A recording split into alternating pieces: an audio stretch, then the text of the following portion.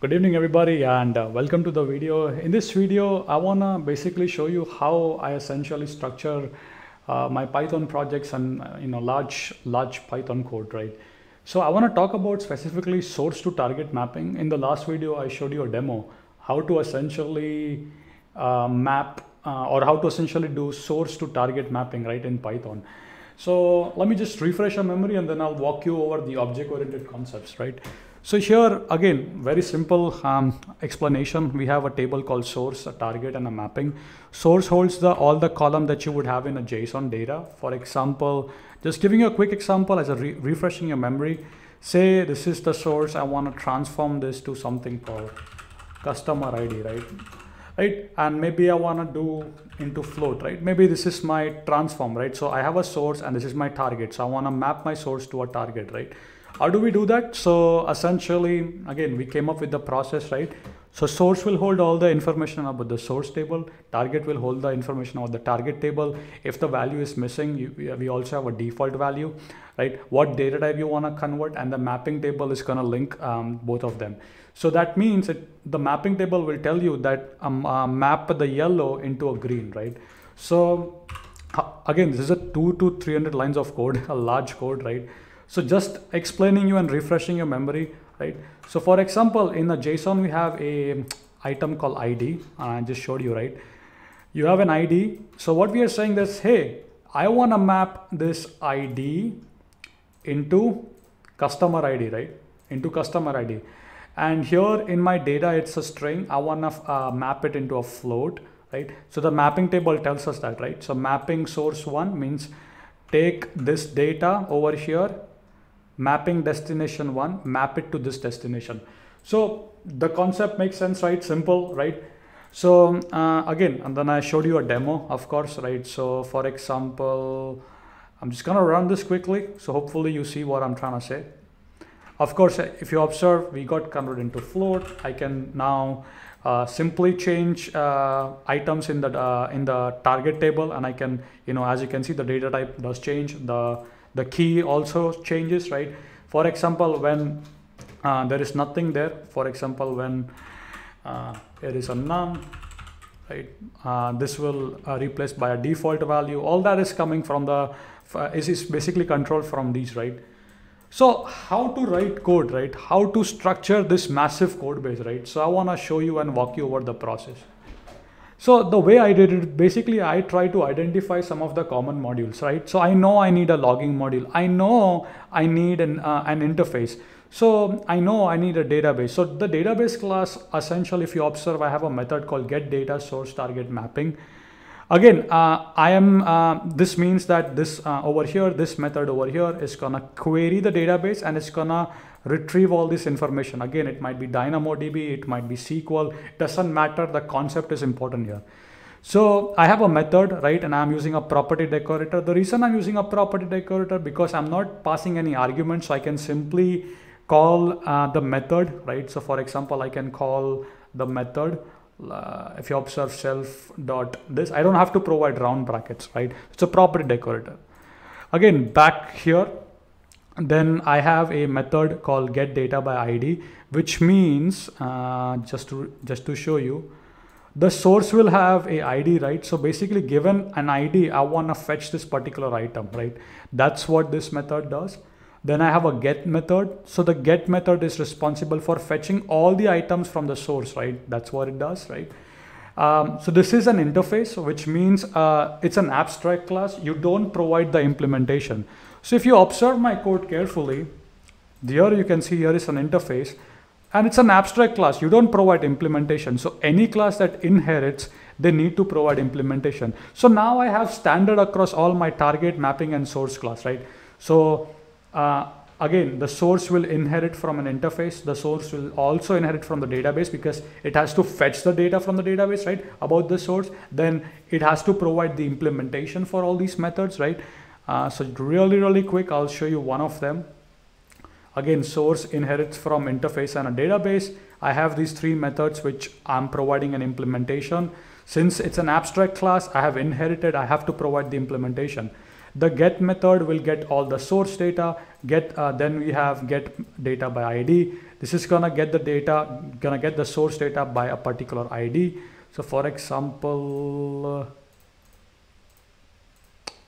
so given an ID, it's gonna fetch all the data, right? So again, see how I'm structuring the code, that is what is important.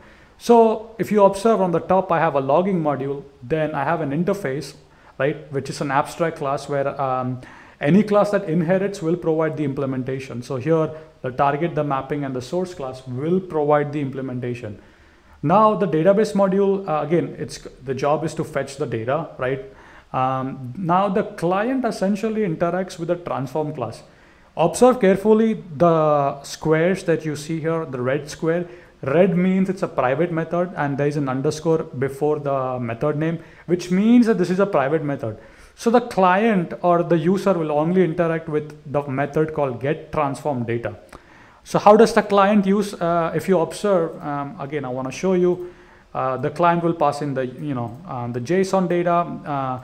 The transform class will read the mapping, the source, the target will do all the rules check. And then the job is to simply return the transform data. That's it, keep it simple for the clients. So that's that. Other thing that I have is a JSON query class. So as you know, right, we are gonna store the mappings. For example, if I show you quickly. So here, if you see, right, $.id, that's the path to get towards the ID. So right, so this is the mapping, right, or essentially the path, right? So the JSON query class takes a JSON path and a JSON data. So given an input JSON and a JSON path, the job of this class is to return the value inside a dictionary. That's all it has to do. So, and if you observe, I'm using a facade design pattern. So my transform is a facade, right? And it essentially creates an instance of a target, a mapping, and a source. So it's a design pattern, right? So if you observe my code here, transform class in the constructor, I'm creating the instance on line 146, 147, 148. The client interacts with getTransformData, and here where all the business rules are written. For example, check the data type, do the data type conversion, all these stuff are written. Observe how I'm giving appropriate comments, right? So that's that. So I'm going to collapse that. So if you observe, before even writing the code, it's important that you lay out a thought process. What I'm explaining here is basically, this is a big code, right? 300 to 400 lines of code. Anytime you write code, try to create a map or try to think of components. So for a website, you need a nav bar, you need a footer, and then you have a main area. So similarly, when you write code, don't just go and start writing code. Think about, okay, what all modules I need? Oh, you know what? I need an interface. I need a database. I need a logger. I need a class for this. I need a class for that. Think about these modules. Use a plant UML. Draw your UML on a high level. Start thinking about what methods you would have, which method would be private, which method would be public, right? This makes sense. And then start thinking of the design pattern. Okay, what design pattern I can use? Can I use a facade design pattern? Can I use a factory design pattern? Should I use a singleton design pattern? Do I need an abstract class? Do I need an enum? Start laying your components and then start joining your components and then create a map in your brain. Once you have a map, then start writing code. It's because it's gonna be very easy because you know the method. All you gotta do is just gotta write the business logic or the application logic inside that particular method. Thank you so much. And if you observe one thing common when you write code, every code will need error handling. Every code will need logging, right? So why not use a design pattern to do that? Maybe inheritance or a decorator design pattern. So anytime you want to do, simply decorate the function and automatically that functionality is added. So again, this entire code, again, source to target mapping, right? The entire UML and 230 lines or 220 lines is there on my GitHub section. I'll show you quickly. So if you come here, here is the UML, here is the table that I essentially explained. Again, the only thing that I haven't connected, again, the database, right? Ideally, this will come from a database, right? I'm essentially mimicking that I'm fetching this data from a database. Again, this is the data structure that I'm using, a dictionary, and I have a key here, right? So easily I can go to source, destination, and mapping, and I'm gonna fetch this data. Again, doesn't matter, it's a DynamoDB or a SQL or whatever that is. See how I'm essentially laying out all these classes and stuff, right?